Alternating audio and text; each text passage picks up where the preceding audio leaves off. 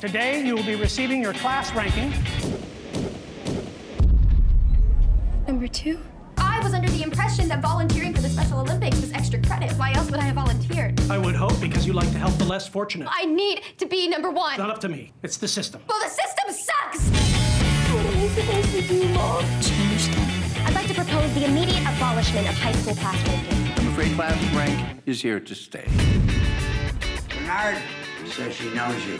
I'd like you to run for the Board of Education. But I am only 16 years of age. There's no age minimum to be on the board. Wouldn't you like to see change?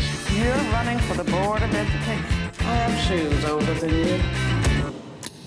I'm collecting signatures. Sweet. Do we really want the support of the apathetic? Yes, that is how elections are won. You can get some new uniforms. Can we get cigarette vending machines? You were amazing!